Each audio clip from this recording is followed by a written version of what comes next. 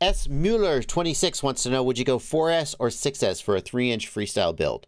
For 3-inch, I would stay with 4S. I don't believe that there is much of any advantage to 6S on a 3-inch quad. And part of the reason for that is, let's think about, like, for a 3S, you might have a 650 to 850 milliamp hour 4S battery.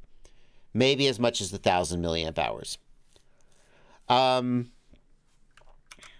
So if you were to go to a 6S battery of the same watt hours or the same weight, we take let's take an 850 4S and multiply it by 0.66. That gives us about a 560 milliamp hour 6S. As you get below about 1,000 milliamp hours, the quality of the cells gets significantly worse. Think about how crappy like a 300 milliamp hour tiny whoop battery usually is. It just, and I don't know why this is, but it seems like it's very hard to manufacture good quality small batteries. So for a 4S, you're going to be at about 850 and maybe 1,000 milliamp hours, and you can get decent quality cells. But if you were to go to a 6S, you would be doing 500 to 550 milliamp hour cells, and they're just going to be much worse. In my experience, they're worse quality. In addition, the advantages of the higher voltage really come into play when you have larger motors. The bigger the motors, the heavier the quad, the more heat buildup there is in the motors, the more advantage there is to increasing voltage. So the idea that 6S is better than 4S is only true because 5-inch motors are in the gray area where the additional voltage becomes beneficial. When you go from 6S to 8S on a 5-inch quad, there's definitely a difference, but it's like not as compelling. Unless you're trying to do like top speed runs in a straight line for typical flight, it's not that compelling. But if you're going up to something like a 7-inch or an 8-inch or a 10-inch, now suddenly you've got bigger motors, bigger props, and the higher voltage starts to become beneficial. So I don't know exactly like where the line is, but for any given motor and prop size, there is sort of an ideal voltage range that makes sense for that motor and prop size. And when you're down in the 3-inch props, 4S is plenty. There's really not a reason to go with 6S, in my humble opinion. And a few other people's opinion as well. Kermit FPV wants to know, all of my drones flip about 50% slower to the right than to the left. I'm using the Pyrodrone gimbals, presumably the Tango 2 gimbals, yeah. One of the magnets had fallen out. I reattached it with double-sided tape. Anyone have any idea? Well, yeah, so what I would do is I would first check your endpoints, right? In the Betaflight receiver tab, make sure that your channel is going equally to the left and the right. Chances are it's not. You may need to recalibrate the gimbals in the Tango 2. You may need to redo the calibration procedure. Even if the magnet has moved or something, the calibration should take that into account. Okay? So my first suggestion, Kermit, would be to recalibrate the gimbals in the Tango 2. And look at the Tango 2 screen when you move the gimbal. Make sure the gimbal goes all the way to the left and all the way to the right.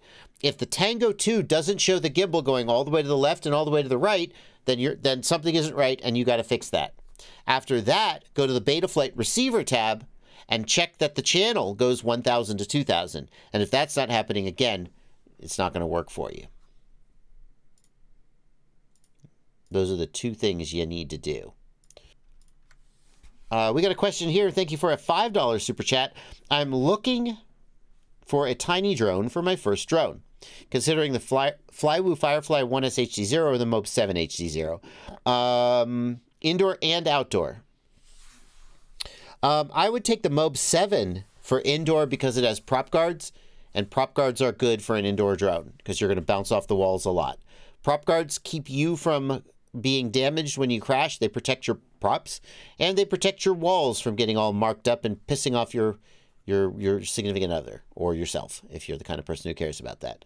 The Flywoo Firefly 1S is amazing, but to me, it's more of an outdoor flyer.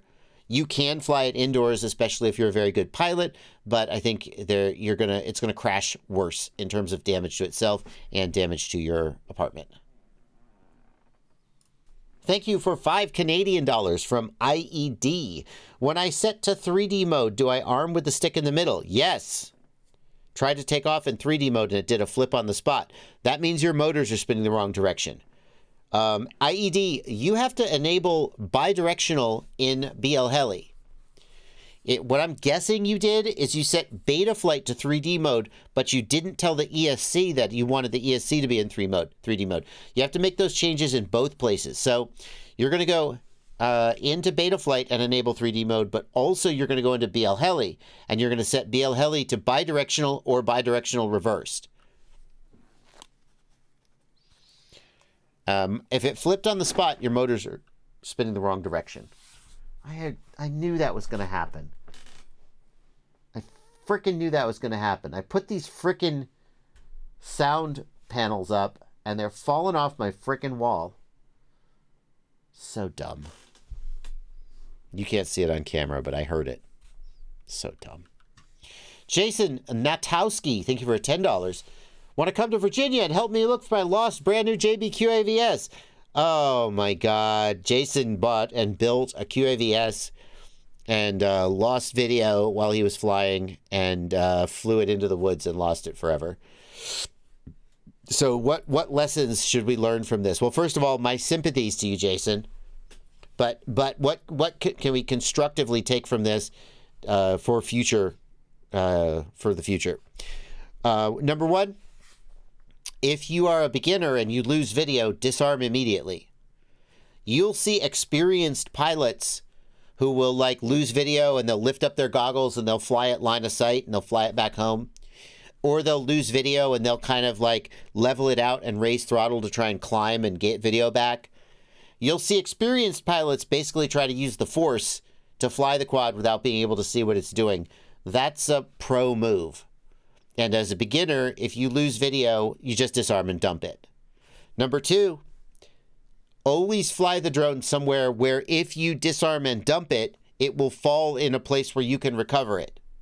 Don't fly it over the woods, right? Because then when you disarm and dump it, it'll be lost forever. Don't fly it over a lake. Fly it in a big open area where if you have to disarm, it will fall on the ground and you'll get it back. Number three, this is optional, but having a self-powered buzzer on the drone means that if you eject your battery, it will just sit there and go beep, beep, beep, beep, and help you find it. That's worth doing. And number four, spend more time in the simulator, getting comfortable with what's going on. Those are some pieces of advice. Warm Freeze, thank you for a $10 super chat. Is it me or is it really hard to find mid-upper range $400 analog goggles right now? I think the analog goggle market, especially the used goggle market, is not as robust as it once was. These days, there are new goggles in the $600 price range, and there's budget goggles in the $100 to $150 price range, and not much in between. So I don't think it's just you. S. Wiseman, thank you for a $5 super chat. Any recommendations to successfully repair a flight controller with a missing pad by scraping to the trace? AIO broke off the IPEX and took the pin pad.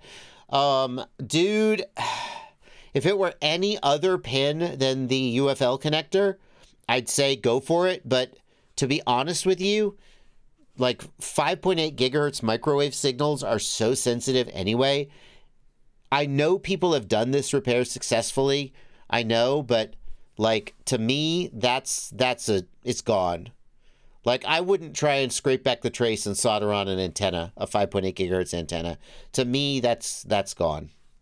It's just broken and probably just needs to be replaced.